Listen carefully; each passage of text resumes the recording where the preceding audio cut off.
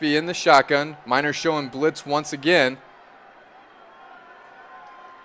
They do bring pressure. Zappy, quick hit.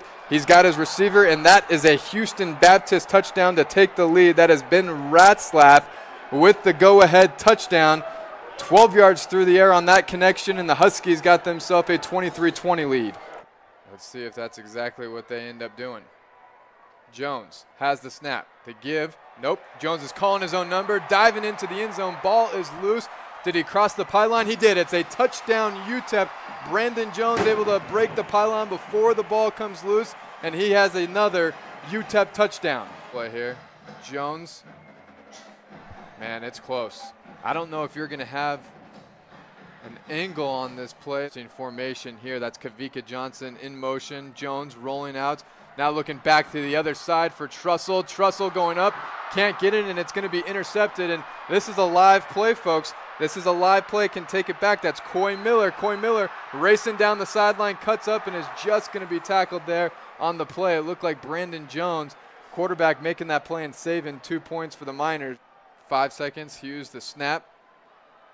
And he's going to take it. Shaking off a tackler, breaking a tackle, bouncing to the outside. 5, touchdown UTEP on the final play of the third quarter. Trayvon Hughes just gaining forward momentum, picking up steam, and he has UTEP the touchdown. Stick to what's working for you. Don't change the game plan. If it's working, keep doing it. And Trayvon Hughes is not going down easy.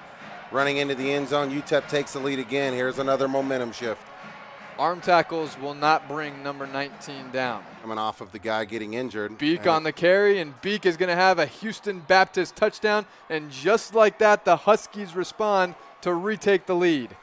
They did that, the sway of momentum, and now what you're going to see out of Houston Baptist is they're going to have to go for 2. They're up by 1 with the touchdown.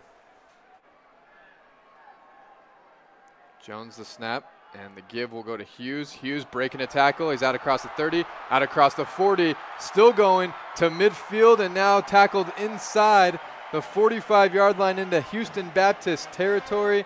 Another big pickup on the ground for Hughes. HBU once again looking to respond off a Miners score. We've seen it plenty of times. Zappy has the ball stripped. Ball is loose, and it looks like UTEP is on it. Chris Richardson applying the pressure. He comes up with the strip sack, and the Miners are on it in a big turnover. It's Van Hook who's able to come up with the recovery. The Miners survive a scare, and Trevor Vitito, he mentioned it. It was Diedrich Simpson coming up with the strip sack that was the big momentum shift in this game, with Houston Baptist driving, and the Miners come away with a 36-34 win.